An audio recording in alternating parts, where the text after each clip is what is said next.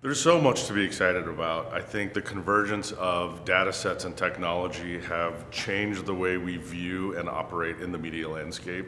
It's certainly escalated everything that's happening across all channels. And I don't think that's an opinion of one. I think that's probably a very widely understood opinion. And that's exciting because it allows us to understand more about what people are really doing. Right, and that's a big change from the last 5 years where we're using a lot of model data and survey data, where now we have real-time understanding of what people are doing, what their behaviors are, what they consume and why they consume it, and it'll just continue to go down that path.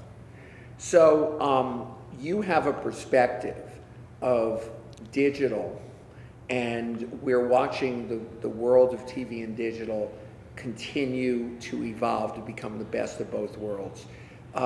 What's your perspective on this, and how are you helping it along, particularly in your new role?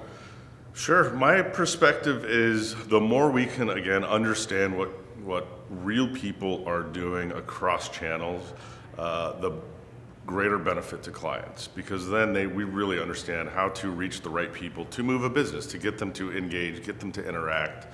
And that's critical because with the fragmentation, we could spend efforts across all channels, all platforms, and not really understand things like duplication, frequency controls, and with the elevation of digital and technology overlaid into some of the more traditional channels, it gives us that clarity, not fully, and that's what a lot of the conversation has been so far here at the Beet Retreat, but we're getting closer, and it's giving us a greater understanding. If nothing else, it's allowing us to take a step back and ask the right questions. What's your perspective as you live in Austin, Texas, and the media transactions are happening primarily in the major New York markets? What's your perspective on the clients that you have, and how are you moving that along to be consistent with that?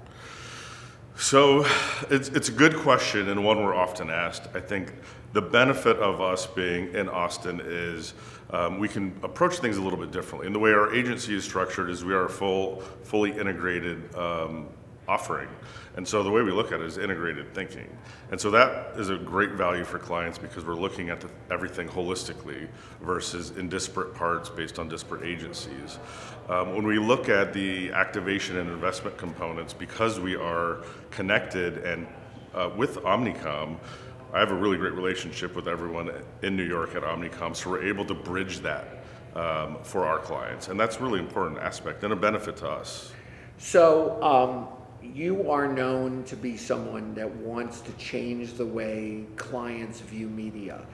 Talk to us about your perspective on that, and how are you bringing the team along, because they obviously don't have as much experience and perspective as you do.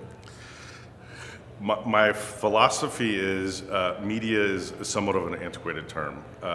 The assumption is media includes mostly investment. And you're doing partnership deals, you're layering on technology, and you're activating campaigns. What's missing in all that is truly understanding who the audience is, who cares about what you're putting out there, and who's going to engage in that content. But more so, how does that audience strategy really impact things like creative messaging? And if we're in specific channels, do we create something unique and customized based on what the consumer's expecting from that channel or that platform, or really that content? And so the evolution within my group is really focused on the idea of consumer engagement. And so I've been working with my team to create practice areas focused on consumer engagement across the entire ecosystem, from audience strategy to media planning, which is still a critical part of the process, and channel planning, but rooted under the idea of understanding people in real time, all the way through to social, digital solutions, and then certainly performance and decision sciences. The unique thing we're working through now is how do we align audience strategy and decision sciences together at the forefront. So that sets the foundation for everything we do and build upon. So with the upfront approaching and you being part of an important industry leader, Omnicom, how are you thinking about the market as digital CTV transcends previous boundaries and as measurement plays a larger role too? Well, it's a lot to think about, and it's a bit overwhelming. I think for us, it's really evaluating what are the right ways in and what are the right areas to focus on, because as we all know, data paralysis is a real thing, not just for us, but for our clients who are asking us all these questions. So really figuring out what are we trying to accomplish, what areas within the digital landscape, especially within the CTV universe, are most important and critical for our clients. Is it precision? Is it precision at scale?